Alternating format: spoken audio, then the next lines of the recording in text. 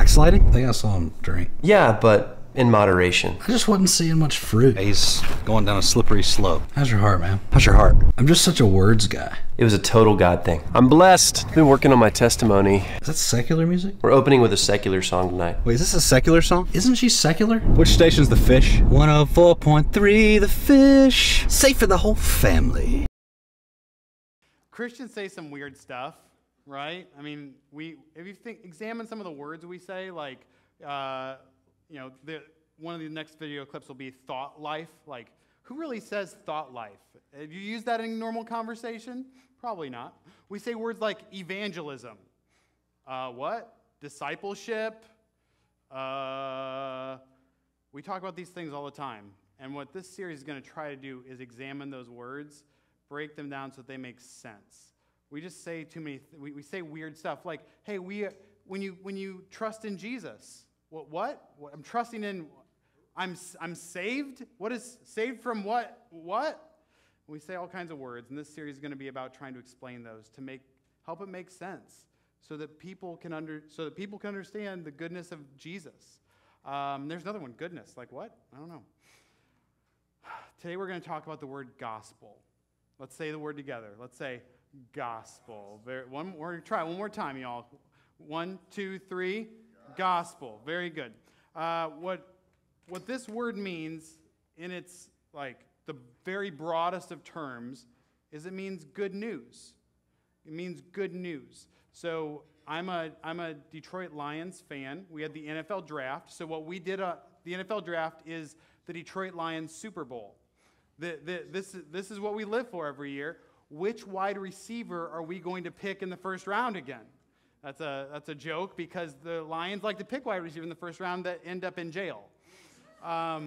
That's a thing that they do frequently, and they are, thankfully this year, we got a new general manager. This new general manager used to work for the Patriots, so you may hate Bill Belichick, but that guy knows how to draft people.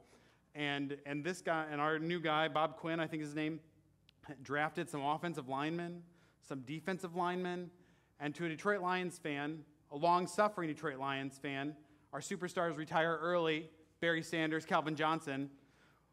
To a longtime Lions fan, that was good news. I've been traveling a lot lately, so I came back from Orlando this last week, and I was in Dallas earlier in April, and again in Dallas in March, and doing just fundraising stuff for the church as we're trying to buy property. And I was talking to Blaze on the phone this last week. Blaze is my middle son, and I said, Blaze, I'm going to come home tomorrow. And he said, oh, Daddy, that is good news. Which is like heart-melting, right? It's like, oh, he's so sweet. And then I said, well, why are you excited? Because Mom doesn't give me ice cream. Okay, all right, good enough. I'll take it, right? The word good news, the word gospel, was actually used in ancient times. So it translates this Greek word euangelium. And that word was used of a Greek king who would go out to battle. And when they would go out to battle or go out to war, either defending their city, defending their territory, or going to take another territory, after a victory, they would send someone called a gospel carrier. And this gospel carrier, it was their job, only their job, to run back and to share loud and proud that they won. So they would go to the city walls and they would start declaring, we won, we're free, we won. And they would go all over the city declaring, we won, we're free, we won. And their job, their biggest job, was to declare the victory that they have. When we talk about the gospel, we get to declare the victory that we have in Jesus. We get to declare that there is hope and excitement and possibility, and that there is victory and freedom in who he is. But I want to take you through the word gospel, and we're going to go to 1 Corinthians 15. So if you have your Bibles, that's where we'll be. 1 Corinthians 15 is in the New Testament, and we're going to walk through about 7 verses today, and we're going to explain carefully the gospel from this passage. So we're just going to take a few words at a time and go through this, all right? And then later, we're going to celebrate the good news of the gospel with the table. This is called the Lord's Supper or communion or the Eucharist or whatever you want to call it. We'll explain that as we get to it, but that's coming as well. So first things first, we're going to read the passage. 1 Corinthians chapter 15, verse 1, it goes like this. Now I would remind you, brothers, of the gospel, good news, I preached to you, which you received, in which you stand, and by which you are being saved, if you hold fast to the word I preached to you, unless you believed in vain. Verse 3, for I delivered to you as of first importance what I also received, that Christ died for our sins in accordance with the Scriptures. That's good news right there. Verse 4, that he was buried, that he was raised on the third day in accordance with the Scriptures, and that he appeared to Cephas, that his name is also Peter, then to the 12. Then he also appeared to more than 500 brothers at one time, most of whom are still alive, though some have fallen asleep. That's a really nice way to say dead. Then he appeared to James, then to all the apostles. Verse 8, last of all, as one untimely born, he appeared also to me. For I'm the least of the apostles. This is Paul talking. This may not be on the screen. I didn't give him this. I just wanted to give you this. For I'm the least of the apostles, unworthy to be called an apostle, because I persecuted the church of God. But by the grace of God, I am what I am. And his grace toward me was not in vain. On the contrary, I worked harder than any of them, though it was not I, but the grace of God that is with me. Whether then it was I or they, so we preached, and so you believed. Will you pray with me? I just want to pray. Father God, thank you for your word that we get to read. Thank you for the gospel that we get to soak in. Lord, I pray that it would be joyful, heart exalting as we think, talk, meditate on the good news that we have in your Son. Lord, let our hearts rest in who you are and what you've done. It's in your Son's name we pray. Amen. So what we're going to work through today is about 6 points, and then we're going to have a definition of gospel at the end. Remember, the big idea of gospel is good news, but we want to talk through what is it all about. So look at verse 3. It says this, for I delivered to you, this is Paul talking, so it's the guy who wrote most of the New Testament. He says, for I delivered to you as of first importance what I also received. So number one, write this down. The gospel is the most important thing. When we get down to it and we start talking about the gospel, what we have to understand, we have to grab from it is that it is literally the most important thing. That's what Paul wanted them to get from the very beginning. Hey, Corinthian church. Now, this Corinthian church, they were a mess. They had all kinds of things going on. Like, they would have communion. And when they had communion, people would be getting drunk while they are having communion. Now, that's not a dangerous for us. We have grape juice, just in case. It's over here. You're probably not going to get drunk. Probably. It was on the truck for a little while in the bottle. But it's going to be good. It's fine. It's fresh. I had some this morning. I'm feeling okay mostly. This Corinthian church was a mess. They had a guy who was sleeping with his father's wife. And they said, we're just proud of ourselves because we accept them so well. This place was a mess. They would get up in the middle of church like this. Let's say worship happened right here. And somebody over here would start speaking in tongues, and then someone over there would start doing something, and it would be all over. And their church services would last for probably hours and hours and hours, and they would not be going along with what the scripture had to say about it. They had these divisions all throughout the church where one person would say, I'm a follower of Apollos, who was a preacher at the time. I'm a follower of Paul. I'm a follower of Peter. And then the really pious ones, the people who thought they were the most holy of holy ones, they would say, I follow Jesus. And they were all just fighting one against another. The church was a mess. And so what Paul's trying to do with this church is to say, hey, forget all of that other stuff. Let's get down to the thing that matters most. And the thing that matters most is the gospel. That there is literally nothing else that matters more than that, really for anybody, but especially for the Christian. that there isn't anything else that matters this much. Nothing else matters as much as what Jesus has done. Nothing else is as important. So, hey, Corinthian church, you're a mess. You are so screwed up. Hey, any church, there's mess all over. Let's get down to what's most important. Let's get down to what matters the most. So, Christian, understand today.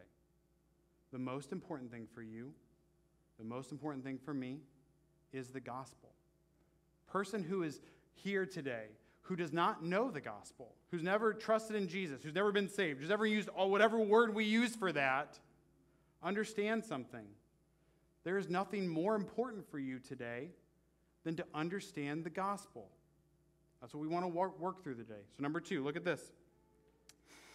Verse 3 goes like this: For I delivered to you as of first importance what I also received, that Christ died for our sins in according to the Scriptures. Have you ever, so you hear the word, you hear the name Jesus Christ, okay? Now, I'll admit, when I was a kid, I thought that Christ was his last name. Anybody else there? Anybody like, yeah, maybe you think it right, you're like, wait, it's not his last name? Hold on a second. This is, maybe that's true. Like, a lot of people, you read the Bible and it just sounds like, Jesus Christ. Okay. His father's name was Joseph Christ and his mother's name was Mary Christ, and that, that's just the way it is. And John the Baptist, well, his middle name is and his last name is Baptist, right? The whole family has weird names. The word Christ is actually, it's Greek, and it means anointed. And what it is it's the Greek translation or transliteration of the Old Testament word for this, which was Messiah. And the Messiah was the anointed one. So anointed to do something. So what they would do in Old Testament times is a king would be anointed or a prophet would be anointed. And this was special to say this person holds a very distinct office. And what's told all throughout the Old Testament is that there is one to come who is the Messiah, not just a king, not just the king who's going to be in charge for a while, not just a prophet or the prophet who's going to share some things. No, this is the king, this is the Messiah, this is the one. Well, why did that start? Where did that come from? Genesis 1. Genesis 1, God creates, right? Remember Genesis 1? It makes everything, and everything is good. Genesis 2, that's when they're in the garden, and there's this snake that starts talking. That's problematic. The snake starts talking to Eve. Eve takes the fruit. Eve eats the fruit. Eve gives it to her husband Adam, who's like, all right, I'll eat that. And then what happens is sin enters into the world. And in Genesis 3, God comes down, and there's this reckoning moment of, hey, Adam, what did you do? And Adam, does what all men do, blames his wife. And then Eve, what did you do? And blames the serpent. And then God goes in on the serpent and says, hey, serpent, and this is Satan, says, hey, one day there will be one who comes. And this one who comes is the anointed one. This one who comes is going to be bruised on the heel by you. Bruised heel, that hurts, right? Hard to walk. You ever bruise your heel? Anybody? My son has a blood blister on his heel right now. Freaks out if he sees it. It doesn't hurt him at all, but he's just, whatever, freaks out. You get a bruise on your heel, it's hard to walk, right? Kind of painful. He says, but what this one who's to come is going to do, he's going to crush your head, which is a death blow. So this one to come is foretold of throughout the Old Testament. And he's called the Anointed One, the Messiah. David lifts him up, and God says that he will have this throne forever and ever. This is the Anointed One. And then Matthew starts in, and Mark and Luke and John tell the story of the anointed one who has come and who lives a perfect life and who dies on a cross and tells the story of who Jesus is and what he's done. And the whole thing that we have to understand is that the gospel isn't initiated by you or me. A lot of times we'll say, hey, and we'll probably do it at the end of this service, we say, if you want to believe, let us know. We want to pray with you. You want to believe in Jesus? Come talk to us. We want to talk you through what that means, what that decision is all about. And so we get into this idea that somehow we initiate the gospel, but we don't, because God initiated it back here after Adam and Eve sinned. He started the process, and he started the whole thing, and then what he does is he speaks into your heart that when you are struggling, that when you come to the end of yourself and you find that your heart is sinful and you're in need of a Savior, that he initiates that too. And so number 2, if you're taking notes, is that God initiates the gospel. God initiates this thing. It wasn't some shock to him that when sin entered the world, what to do. He had the plan from eternity past, that his son was going to come, and he's going to die for the sins of mankind. God initiates the gospel, both overall in the here's a big word, in the big meta-narrative of it all, in the way the whole story is laid out. But he also initiates it inside of your heart. That was an intense sneeze.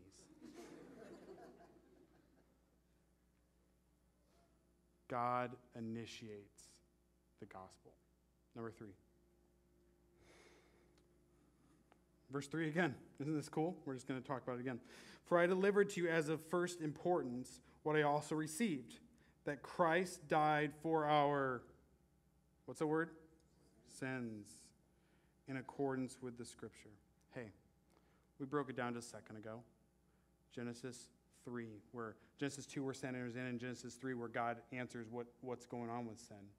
And sin devastates. We don't really think about it that much, because what we end up doing is we think about sins as like lies. So, oh, I've lied, and that's bad, or I cheated, and that's bad. And we end up thinking of ourselves as the things, we think of sin as the thing that we do.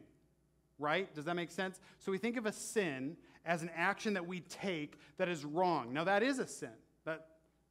But what we always say here is that what those actions of sin, what those things are, is symptoms of a deeper problem. What those things are is a symptom of a deeper problem. So I have intense allergies. Anybody else? If you've moved to Houston, you will develop allergies. There will just be liquid that starts draining from every orifice of your face, right? That's what happens. And it's not, maybe it's sweat, because that happens too. Welcome to the humidity. But it's also there's pollen on my car, and it is thicker than snow used to be on my car when I lived in Michigan, right? And the thing is, it doesn't come off no matter how hard you scrub, and so it's just disgusting. Now, the watery eyes, the cough, the intense nasal congestion, the sinus headache that just won't quit are symptoms. Those are symptoms of a different problem. There are problems still, right? I don't want to sneeze all the time. I don't want to have an itchy throat. I don't want that. Those are symptoms. The issue is my allergy. Pollen, tree, mold, I don't know, grass, everything in Houston, whatever. Think about the flu. You get a temperature. Your temperature is a symptom. Your vomit, that's a nice word to say it, right? It is a symptom. Your overall, like I always explain it as like a sick fog that kind of comes over me when I get something like that. That's a symptom. The issue is the flu that's infected you. When we talk about sin, Yeah, we talk about individual things that you do wrong against others or against God. Absolutely. Adultery, lying, murdering, those things, idolatry, worshiping something that isn't God, those things are sin. But what they are is just an indication of a further heart sickness. And we have to understand that this sin causes us to be broken and our entire world to be broken. That there is a brokenness in this world that one day when Christ comes back, when Christ returns, when Jesus comes back, the brokenness will be undone. And I love the Jesus Storybook Bible we read to our kids all the time, and it says, and I love the way they say it, is that the sadness will come untrue. So number 3, the gospel is the only answer to our brokenness. The gospel is the only answer to our brokenness. There isn't another answer. You can't medicate your brokenness away. You can't retail therapy your brokenness away. You can't eat your brokenness away. You can't have sex enough to take that brokenness away. You can't earn enough money to take that brokenness away. You can't succeed enough to take that brokenness away. Because at the end of the day, you lay in your bed and it's dark and you know that something's not right. That there is a brokenness. That there is something that isn't right in your soul. But there's a Savior who comes to fix those things. The gospel is the good news that your brokenness doesn't have to be the end of you. That your brokenness isn't all there is to it. But that there is wholeness in the one who is holy. Number 4. I love this one. The gospel is centered on an historical event. And yes, it's and, not All right, here it is, verse 4. That he was buried, Jesus. That he was raised on the 3rd day in accordance with the scriptures. Now, here's the thing. This is a thing that Christians really believe, okay? So, Christian, understand this. You believe that a man died on a cross and that he was put into a tomb, and then 3 days later, he came out of the tomb, right? That sounds crazy, right? You go. I just had a friend. He just did a funeral up in the Woodlands, and you know what? At that funeral, the person they put in the ground, they're not coming back up. Anybody else you put in the ground, they're not coming back up. They're dead. They're dead. The thing about dead people is they typically stay dead. Not this dead person. Christian, you really believe this, but we really believe it for good reason. It's not just, okay, well, I'm just going to step out in faith. Oh, it sounds good to me. I'm not going to really think about it. There's actual reason, and it's in the rest of the verse. Look at this. Verse 5. And he appeared to Cephas. That's Peter. So what Jesus does, he comes out of the grave. He raises again, and he appears to Peter. Okay, that was like his number one guy. That was like the next in command in the disciple group. All right, so Peter hears it. And then to the 12.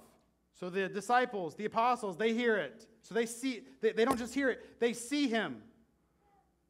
Just imagine that for a moment. Like, hey, he was our best friend, and I saw him die on a cross in a horrible way, and now he's right in front of me. I think there was something in the grape juice we had last night. Then he appeared to more than 500 brothers at one time. Okay, so here it is. Peter, the 12, then 500 other people. Do you know what? Paul's writing this to the Corinthians, telling them, hey, there are people, and at this time all these people are still alive, there are people in this world who saw Jesus resurrected. And so Paul is telling the Corinthians, if you are struggling to believe this, go talk to them. He's saying there is real historical evidence that this man who died didn't stay dead, but came out of a tomb and walked and lived and then went to heaven. Then he appeared to more than 500 at one time, most of whom are still alive, though some have fallen asleep. Most of these people still alive, not for us. He's writing to people in the first century, so it's not like they saw Jesus. Now they're going to live like in Indiana Jones in The Last Crusade or whatever forever and ever, and they're drinking out of this cup. Then he appeared to James and then to all the apostles. So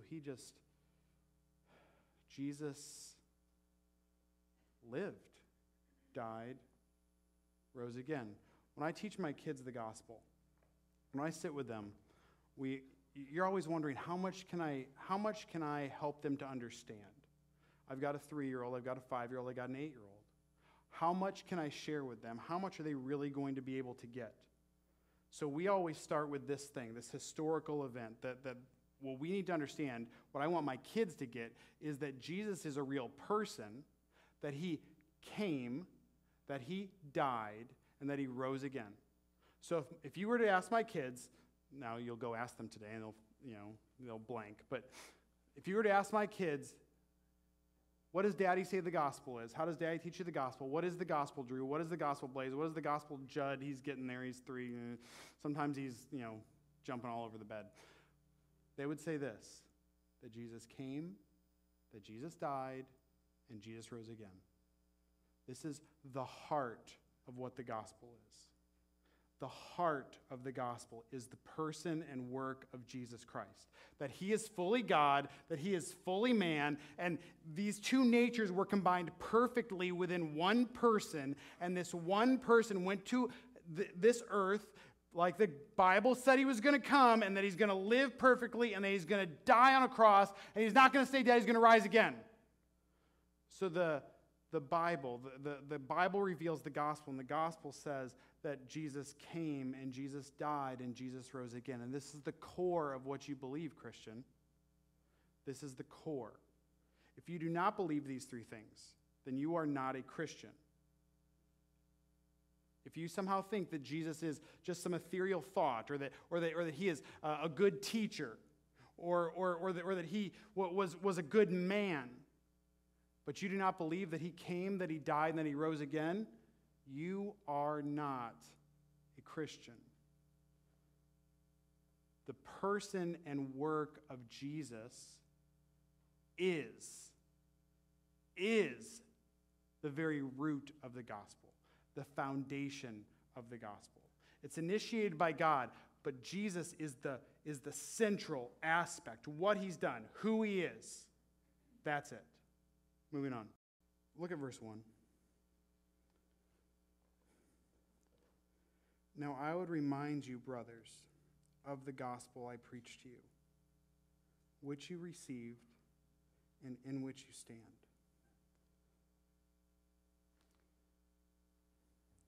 The gospel comes and it is preached.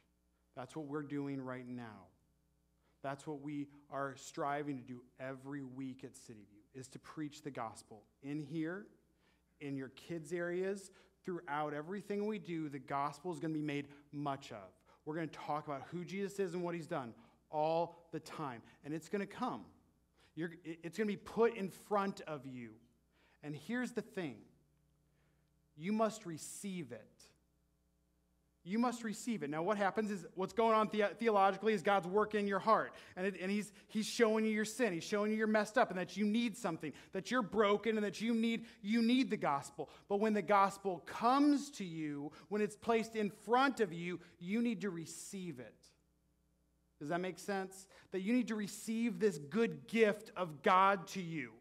That he's put it there and he's placed it there and he says, take this thing, it's here.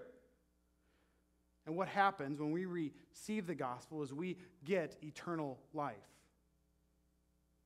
For God so loved the world that he gave his only Son, that whoever would believe on him should not perish.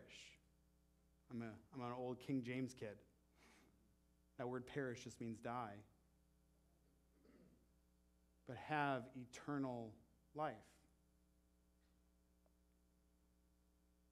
What we get in the gospel, in the good news of Jesus, we get eternal life. And I don't want to gloss over that and make that sound small, because it is gigantic. That we are broken, and what we deserve as a result of our brokenness and our sin is hell. That's what we deserve in eternal language. But what we get as a result of the good news of Jesus is not that, but heaven. That when we die, we go to heaven. That when our last breath is breathed, our soul is with Jesus forever in heaven. That is truth, and that is good news. We have a hope that's beyond this world. And so that it's not about the thing you're striving for right now. The next promotion, the job, the 20% down payment on the house, the maxing out your Roth IRAs and 401k or 403b contribution. It's not about paying off the house. It's not about paying off the debt. None of those things are bad. But what we live for in this day is not that. We live for what's to come. Believer, live for what's to come. If you're here today and you don't know Jesus, Paul says that Paul lays it out like this. There's two places you are. You're either lost or you're found. The Titanic, you probably heard that or at least seen the movie, right? What happened in real life when the Titanic went down is everyone was worried about their loved ones. Where are they? What are they doing? Did they make it or did they not make it? And what they did in London is they put this giant chalkboard up in the city square. And on one side it said lost, and the other one it said saved. And as word came in as to which person, what was going on with each person, the name got put on the chalkboard as either lost or saved.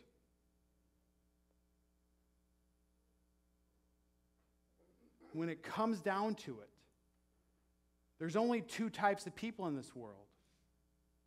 You're either lost or you're saved. And what makes the difference is what you do with Jesus. Does that make sense? That what makes the difference is what you do with Jesus. Do you believe the gospel or do you reject the gospel?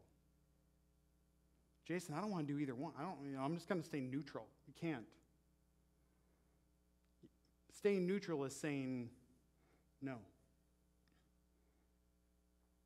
Because it has to be received. You have to take it. It's a free gift. Number 6.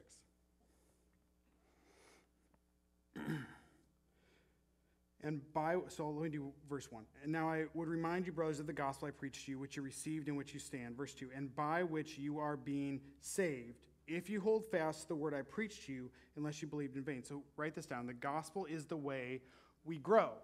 The gospel is the way we grow. We grow through the gospel. This is how we as believers live and breathe. Hey, I grew up in a church, a wonderful church. I loved my church. I still talk to my pastor today. We actually launched CityView, I think 60 years to the day that he launched his church. It was crazy when we found that out. I love that man, Dr. Donald Gregory. Sweet man. He called. The reason I post birthdays on Facebook if you're in our Facebook group and your birthday comes up, I post your birthday in Facebook just to say happy birthday. I got that from him. They didn't have Facebook in 1940 whatever. I don't know if you knew that or not. But he has, since that day, since 1940 whatever, he called every member in his church on their birthday. And the church grew. It was like 800, 900 people at one point, and he's calling all these people all the time because he loved his people. I love that man. I love him. And that's where I received the gospel. That's where I was saved. But one thing that we ended up kind of being taught, not intentionally, but just soaked in, was that we get saved by the gospel and then we grow based on our own work. Is that we get saved by trusting in Jesus and then we grow as a Christian by our own work.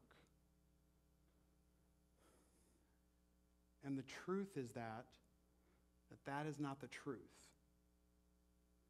We get saved by the gospel and we grow by the gospel.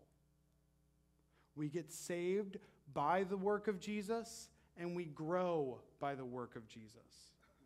It is not any other way. Jason, I don't understand.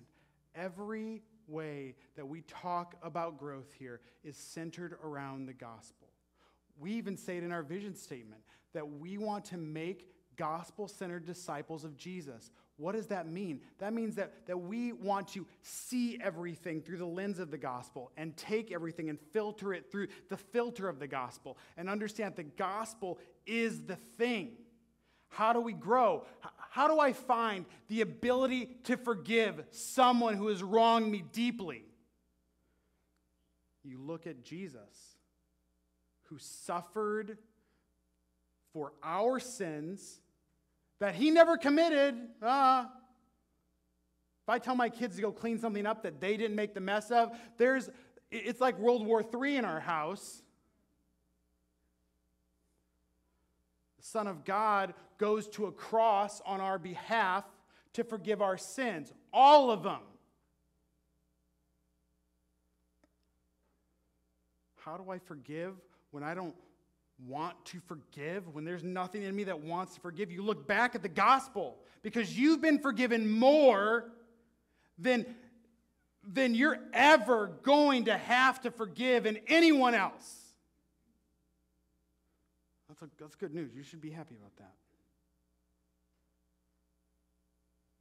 You've been forgiven more than you're ever going to have to forgive in anyone else.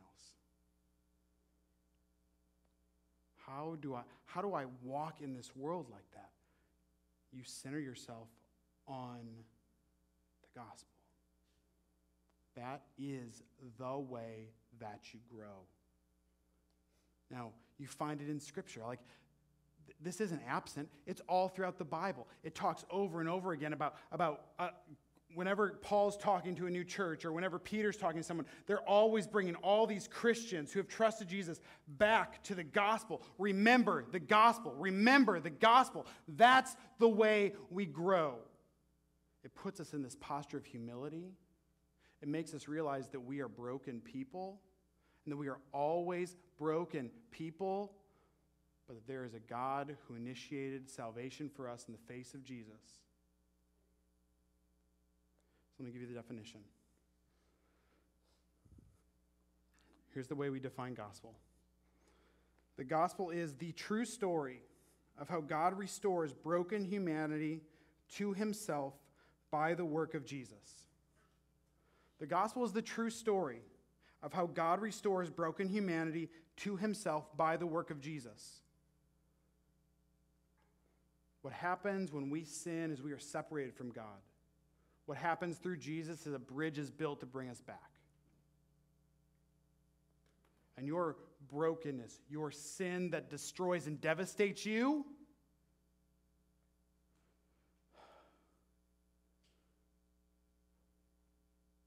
is dissolved by the blood of Jesus.